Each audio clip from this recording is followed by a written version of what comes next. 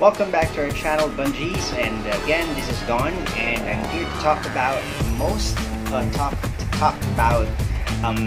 happening in the internet right now, and it's nothing more than the Game of Thrones final season finale. It just came out today, and lots of things has been said about this final season during the past few episodes, specifically of the episode 5, which Daenerys turned out to be the Mad Queen. And there are lots of Game of Thrones fanatics who turned out to be so very disappointed about how it turned out for the show. Well, I can't blame them. And also, D&D, the writers of this TV series, has been criticized about how they wrote this specific series. And right now, I'm just here to give you or to show you some about their comments, the ones that I've seen in Facebook, in a group wherein these are the people who really watched a Game of Thrones since day one. And there are things that they said or commented in Facebook about this, and I'm here to show you some of them. And it's quite funny, and some people are being sarcastic mostly, but just thought of sharing them to you, and you can comment below what you think about their comments regarding this finale, which came up just today. So the very first one is from Jonazar Garcia, and he said, "Thank you HBO for having a good 7 seasons of Game of Thrones." 7 seasons? Which, yeah, he's being sarcastic, because for him, perhaps he thinks that everything ended already in season 7, because the entire season in season 8 is quite not that good for him, which is, for me as well, I don't find it that that really has a good impact for those who really love the show. But well, I can't blame him for saying that.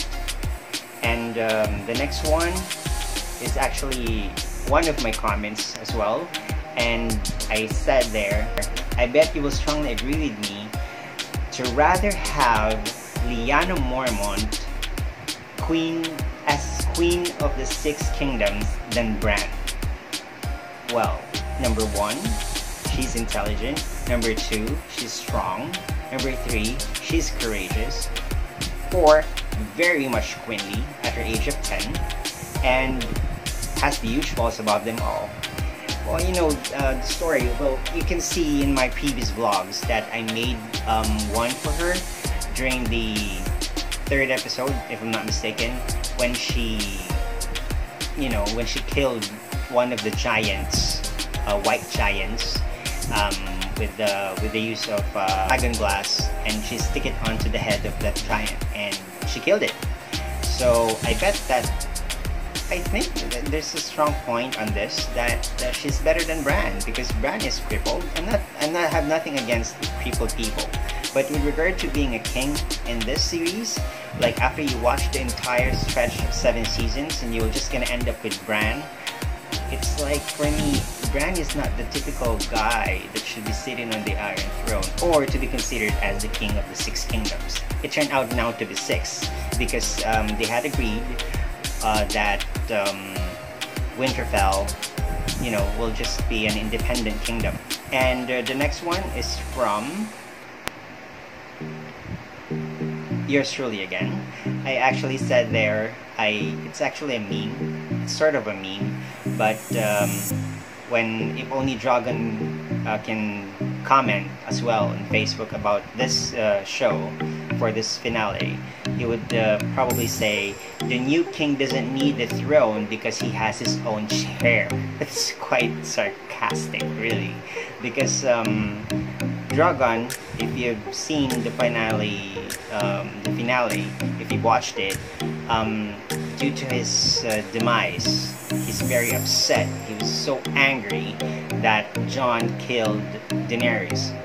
For those people who haven't watched this last episode, Sorry about that spoiler, but when Jon killed the mother of dragons, Dragon is the last dragon left. That doesn't sound right, but he's the last dragon. So mad, it turns out to be the Mad Dragon instead of Queen Daenerys being tagged as the Mad Queen, and she, having this kind of meme says that the new king, which is Bran, and he's crippled and he's sitting in a wheelchair, so it will not hurt, or it will not hurt Bran because he has his own chair already for sitting in the wheelchair because he's crippled. So, and the next one is from Donna Cunningham. She says, "It was brilliant to see it melted to the ground. The wheel is finally broken." Well, if you've been watching this show, Daenerys has been aiming to have finally not just break the wheel of the what's been happening in the Seven Kingdoms. She wants to finally end it, not just break it. So that was the comment coming from Donna Cunningham. And the next one also is from Hazel Woral. She says, "Awful ending to an excellent series. Bran was a disappointment. He could have at least let us see the dragon in his vision, as he had no dialogue throughout." Well, in the last scenes, dragon cannot be found anywhere. If I'm not mistaken, it was Brienne who said that dragon was last seen somewhere in the east. Bran has this power to get into someone's mind, like what he did with Hodor. He can control things. He can control anyone. So why not control Drogon? Or be in the body of Drogon. The next one is from Andy Martinez, and he says, "It was a bittersweet ending. The show started with Starks and ended with Starks. Difference is that now they're in the opposite of the two parallels. It started with their demise and ended with their uprising. It just felt that it was so rushed. This season should have been spread out to at least another season." So this, as I've mentioned in the previous my previous vlog for episode 5, I said that having this kind of overhyped type of show, it will really be so difficult to end it. It's like you will have to really make sure that everything has been plotted correctly, because all the people, specifically, you're not having dumb people watching your good type of show. So there are intelligent people. They're very much aware of what's going on. They're pretty much seeing the small things, small details in the show. So the kind of thing of ending it should be done or executed very well. But it's just so sad that for me it was not really done well. The next comment is coming from Jasmilar, and she says, "I'm actually really disappointed that Jon got sent to the wall. I really thought he would end up on the throne. I know they decided that kings and queens will be chosen now and not born. But why did nobody mention that Jon is the rightful heir? I'm annoyed." I was actually having the same thought, that what is the very reason, or the very purpose of what happened in episode 3, when the Battle of Winterfell and killing the Night King, and there was actually in episode 2 wherein Jon Snow actually revealed or told Daenerys that his true identity of being Aegon Targaryen. So in the finale, I was like also thinking, why did it not say that to everyone? And one more thing, where did all the letters that Varys wrote or sent by a raven, where did it all go? Where did he send it? Who received it? Was there anybody who received it? There are like some loopholes over there, and I'm not actually. I don't know what happened in this finale. I was really so disappointed. And the next one is about when it's from Susan Murphy, and she says, and the Emmy Award for Outstanding Actors in a Drama, GOT. Best Cinematography, GOT. Best Musical Score, GOT. Most rushed script ever at the expense of the actors and fans, GOT. That's funny. So she's being totally sarcastic there. And then the next one is from Mark Gillings. He said, a little bit of me wishes that Jon got Kentucky Fried Chicken by Dragon to prove without doubt his bloodline. You know for a fact that Daenerys said that if you're really a dragon, fire cannot hurt you or cannot kill you. So in that in that scene wherein after Jon put a knife in Daenerys' chest, when Drogon got so mad, he blows dragon fire towards where the Iron Throne was, and melted it. However, why did he not try to burn Jon Snow? I think actually there was a phrase that Daenerys used to say. Actually, she said that wherein a dragon is not a slave, and it's actually, I love to say it in Valyrian. How she say it in Valyrian. Okay, the phrase says is Zaldrizes Vuzdari Ixus Daur. It means that in Valyrian is a dragon is not a slave. For me, having foreseeing that Drogon not able to hurt or at least burn Jon Snow, dragons are considered actually being slaves to Targaryens because they cannot hurt them. They can't burn them. They can't eat them. They cannot even they can't do anything towards any Targaryens. So they're slave to Targaryens. So I think this specific phrase, which is again in Valyrian, which I really love saying it, Zildrazis Buzdari Susdaur. It means that a dragon is not a slave is not true, because all dragons are actually slaves of Targaryens. And moving on, the next one is actually by Corey Bailey. He said, what a crap ending. Jon should have stayed a Snow. There is no point him being a Targaryen, and a waste of episode minutes for no reason all. That build up for nothing. Even he didn't become king, Drogon should have still been his, or come back at some point to become his. Happy ending for all, but a lot of pointless build up for no reason. He has a point there.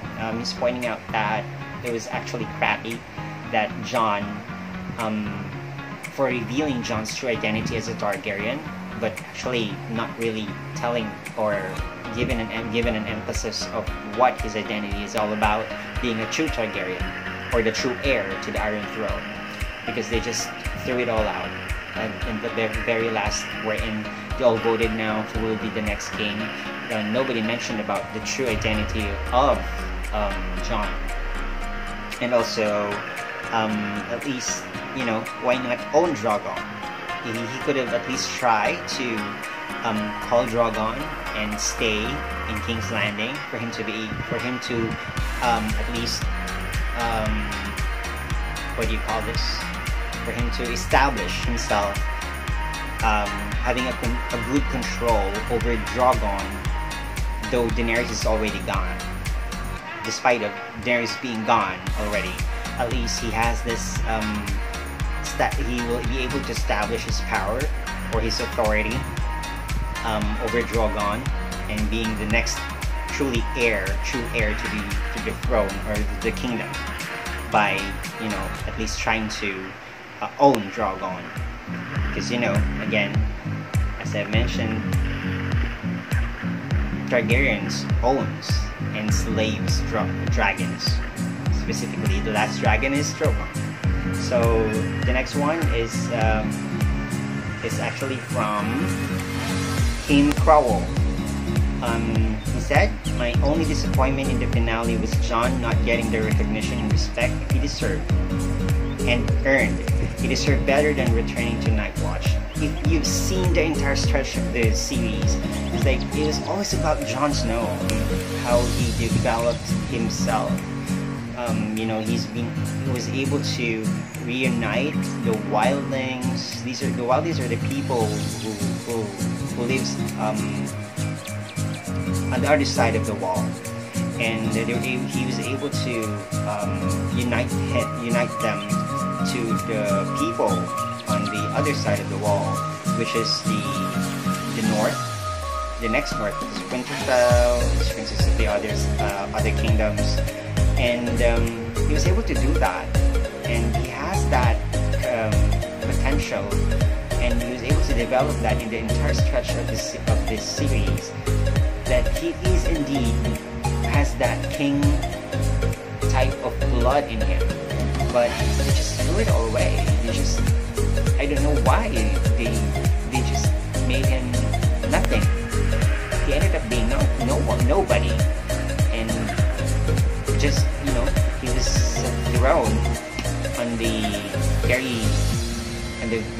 least place where I thought of him being there in the other side of the wall. It was really, really disappointing.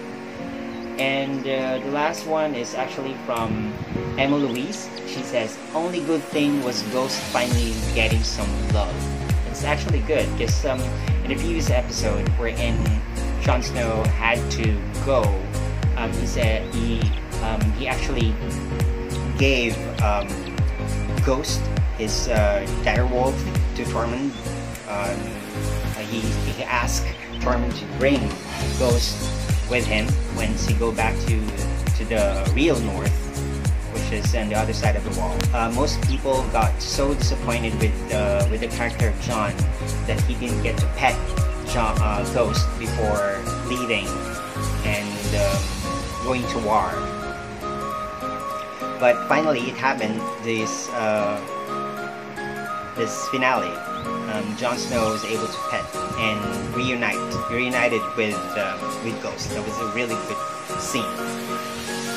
And then, there's another one. It's actually from Michael Pudney, and he said, "Arya goes and explores the unknown world. Game of Thrones sequel, anybody?" So, everyone loves Arya Stark's character, especially when she ended or killed the Night King in episode 3.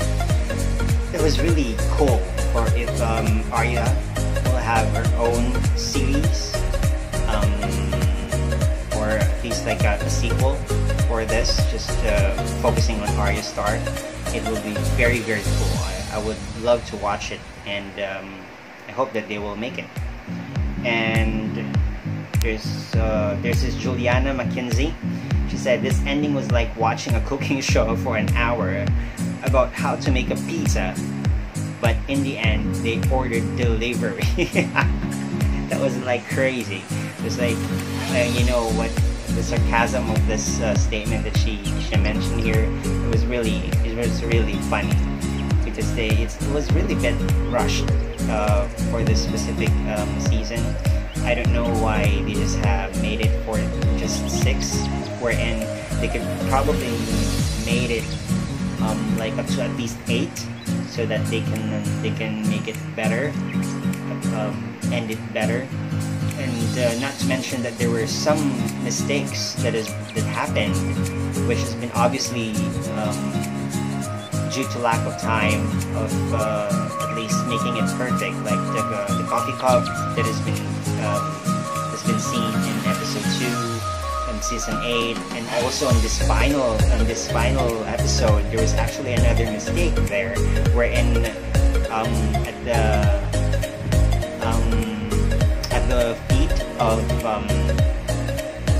of Sam, there's actually a bottle of water that has been seen there. I will try to find it and try to show it here for you guys. And it was really a bit rushed, and I'm so really disappointed with this. This is not I'm not saying that they didn't do it well, but at least they could have at least make it better than this, because they just seem to wasted the entire previous seven seasons. It's like it doesn't make sense at all of how they ended this show. And now I'll be showing some memes, funny memes that this show had or was made of, and you can enjoy it here. Try to see it.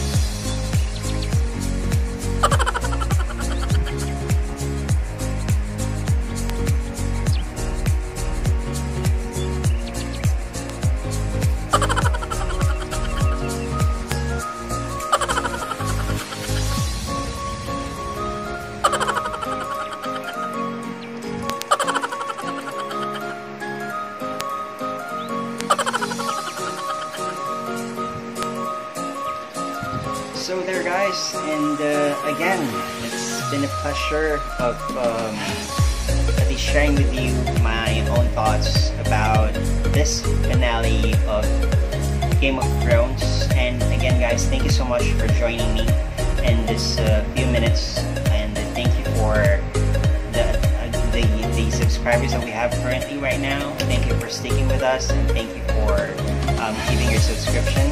Again, please, if it's your first time watching in our channel, please don't forget to hit subscribe, or at least tap the bell button once you do that, so that you'll be notified as soon as we have a new type of videos in the next coming takes. And please like this video, and don't forget to comment below about what your thoughts are about the finale of Game of Thrones. And it was quite sad again to say goodbye. And by the way, for this necklace, I just thought of wearing it. It looks like kind of tribal. It's actually, it's just a thought of giving an emphasis of the spirit of Drogon for this. And again, guys, thank you so much for your time, and hope to see you again soon with our next video vlogs. Thank you so much. Have a good day. Bye.